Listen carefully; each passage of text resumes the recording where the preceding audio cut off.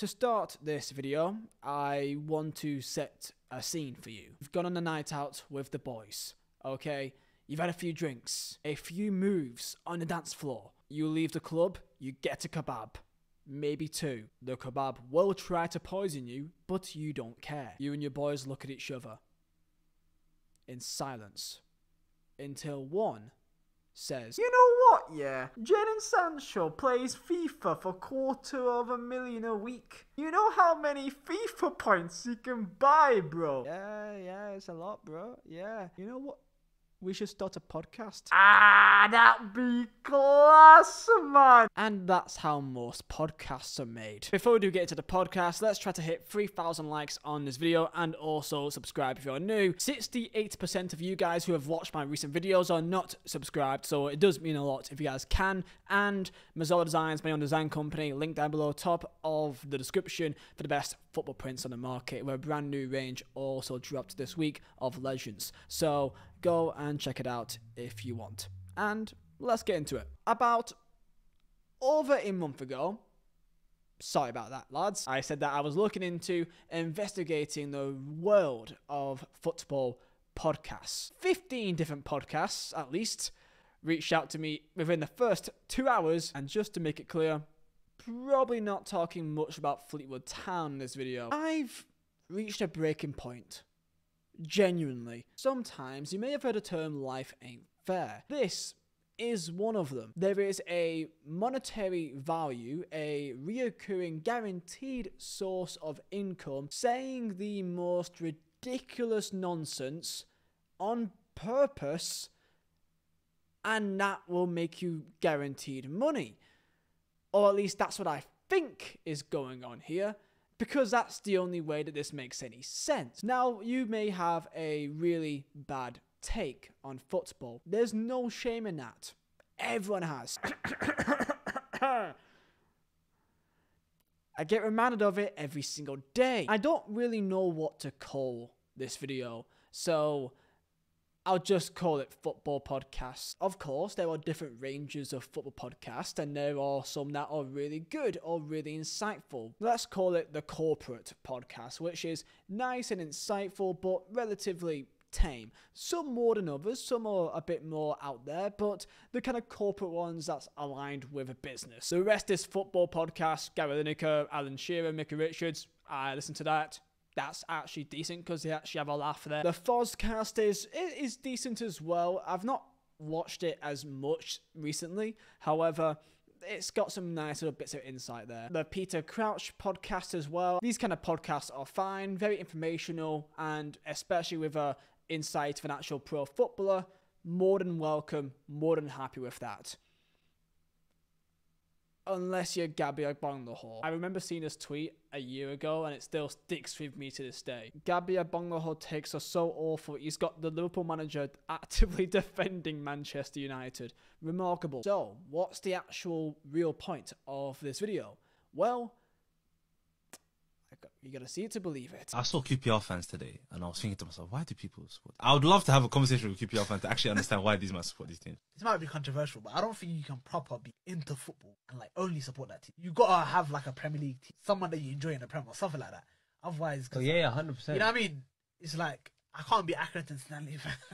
Nah. Premier League Hey, you're gonna, bro. This was the original breaking point of when I decided to do this video. And I know, right? You're surprised it's not pitch side. That will be later on. Now, I can go into this take because I do think they actually genuinely mean this. Word for word, you cannot be proper into football if you don't support a Premier League team.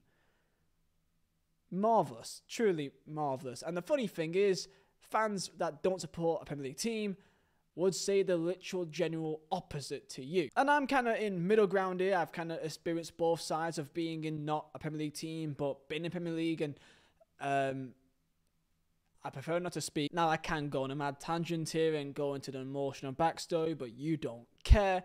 But the simple answer here, that's some stupid nonsense. Next clip. So, is Harry Kane a better footballer than Troy Deeney? Absolutely. Absolutely. Yeah, you said that. You said I'd that. be naive to say he's not. Is he a better finisher than me? Yes. Can he head a ball better than me? No. Can he control the ball better than me? Like, look after it when there's 2 men on his back.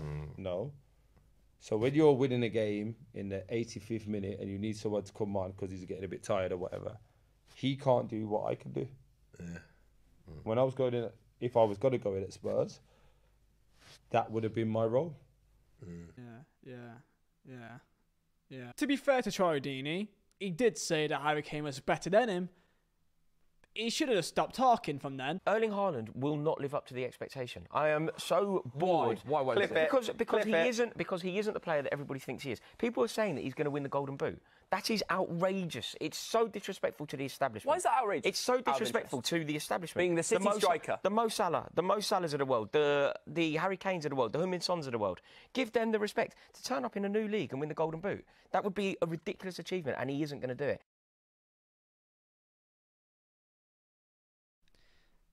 Disrespectful to the establishment. I mean, again, I'm not surprised considering who said this. This take was so bad I had to go to bed immediately. Rory Jennings is the prime example of this is sat football podcast culture where saying nonsense for the sake of it is guaranteed success. Something that you see quite often and is popularised by TalkSport, which of course he's now a popular member of. TalkSport is widely known for just simply saying ridiculous nonsense because you know it's going to get a reaction, and from that reaction means engagements, and from that engagements mean monetary value for your videos or whatever, so on and so forth. You say things on purpose because you know it's going to annoy people and therefore people click on it, and that is what football podcasts, a chunk of it, has become. And if you don't believe me, here's another example. Danny Welbeck goes to the World Cup. What? Genuinely. I genuinely believe it. So he's on the same level as Watkins? Yeah. No way. Yes. That's so harsh. This is on Sky Sports. People pay a lot of money for Sky Sports. I don't know what I'm doing here anymore. If you did watch my True Geordie video about a year ago, then you would know that I've watched the Kickoff and True Geordie for multiple years. So I'm well known about Rory, and I did quite enjoy him at first, but I think over time it's just too obvious now, lads. And I feel like I should address the elephant in the room here, as of course it's been going on for quite a long time now. By the way, I'm on no one's side. I'm blocked by literally every single person involving the club or the Kickoff at this stage, so cheers, lads. It still doesn't sit right with me how the club have just kind of become their own thing and just completely forgot about True Geordie whatsoever and just completely ignored him. There is still this weird awkwardness and elephant in the room involving True Geordie and the club guys. You know, I just find it a bit weird. The only time that they've even mentioned True Geordie is when Boothie said that he would fight him. I've got a name. Who? I've got a big. So would you actually name. do it? I would. Say the name. Say then. it. If you'd actually want to fight them, you have to go to Tell start me, calling tell people me. out with your chest. Look down that Say it. camera. Call someone out. I'd fight True Geordie on Misfits. Would you? Yeah, I would. This is a call out. And this is not a call out because I don't respect. I respect him. I respect him. But I would have a fight for charity with True Geordie. I would. And do you think you'd win? No, because he's huge. Like, I don't know, man, honestly. And the reason why I say this is because there's this clip of True Geordie online speaking about these three. And by the way, I like Adam. I respect Adam. The other two, not much. But that's just where I stand. But if you want to see it, this is True Geordie's take. Are you open to reconciliation with old friends? I think I know what you're getting at, and the answer is no. That's enough for me. I'm absolutely finished with everyone who claimed to be a friend but clearly wasn't a friend, and that's it for me. So I'm more than happy with who I'm with, where I am, and people I've got around me. So that looks pretty black and white to me in terms of where he stands and what he thinks about the situation. So to the lads at the club, just own up to it. I'm not going to call you a snake or anything because I don't know the backstory, but come on now. Shall we talk about pitch side now? Let's get into it. As of actually recording this video, there's been a new clip put up. A clip by Pitchside on their socials. I think it's kind of obvious where I'm going here. Centre backs, I have Saliba and Fabian Schär. No way. Yeah, Man, no way. Nah, mate, I'm he's not having fucking, a mid-table player in this phenomenal. team No, this this season, guy is phenomenal. So you don't think Virgil van Dijk has been in the top 2 centre-backs this season? Now, Fabian Schär deserves to be in there, man. No, He's he so doesn't. good. No, mate, because he doesn't. brings so much just offensively. No, he for us. doesn't. He No, has he like a doesn't. scream in his... Yes, No, he does. No, he doesn't. He's one of the best passers in the league. carry on with your He thing. just... Seriously, dude. Come on. Seriously, Be serious, come on. No, I am... No, mate, I'm not actually genuinely serious. No. Obviously not. This is a recurring theme that you find with pitch side, and I'm good, solid mates with Reeve and Tom. I think they're sound lads, but I think they're onto something here, which is now recurring a lot more often than what it really should be. Pitch side podcast begins. The Newcastle Geordie boy says something stupid. Tom shouts at him. And then that's the podcast. I usually feel quite bad for Eve, as he's usually just involved in these. However, this is a recurring theme. Here's some more example. He reckons Isaac's going to win a Ballon d'Or before. No. Can I let me... No, he's doing the top. I'll explain why. No, Lewis, you're wrong. Because No, Lewis. you're all just saying you're wrong. No, Lewis, Actually because put I the actually- case let me forward. shut him You won't down let me before put he the case explains it. forward. Stop speaking for me and let me put my own case forward. You just keep said was Haaland will not win a Ballon d'Or in these coming years. I don't believe he'll do it. I don't think he should because he's a very good goal scorer. But that's not what the Ballon d'Or's for. Isaac, when he's developing a few more years in a Newcastle team that's finishing high in the league, winning trophies, he has that extra brilliance, that extra spice to then be more likely to win the Ballon d'Or. I didn't say he will win the Ballon d'Or. I said he's more likely younger than Haaland to Isaac. win it. Haaland's younger than Yes, Isaac. but he's never going to develop into this player with flair here's and a more question. brilliant. He's for Ballon d'Or. young. He's only going to get better. And another one. Can we please not go to panic because this is the problem that happens. Like, let's not panic and start saying bloody Chelsea of all. Like, put a little bit of respect in our name. Actually. Are we serious saying Chelsea is going to finish above Newcastle? I could be here all day. Now here's Tom. Kudus, Palmer, Bowen and Son. No salary. No. Mo Salah hasn't made your team this season. He's joint top goal scorer of Haaland. Don't care. Mate, you are He's had about 4 games. Are you Mate, mental? Liverpool fans have wanted him out the team recently. Foden has performed better consistently this season. Mate, he's joint Golden Boot winner at the I moment. don't care. Watch him play. Mate, use your eyes.